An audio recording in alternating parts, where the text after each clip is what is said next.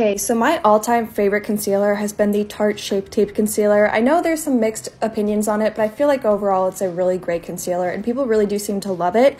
I've heard that the E.L.F. Hydrating Camo Concealer is a dupe for the Shape Tape concealer, and I wanted to put it to the test myself. So unfortunately, I am really running low on the Shape Tape concealer, so I wasn't able to get a full swatch, but you can see the colors are very, very similar, and when I blend them out, they look practically the same. The formula is the same pretty much. The E.L.F. might be a little bit more hydrating, but I love the finish. The E.L.F. is a little bit lighter, but I really like both concealers.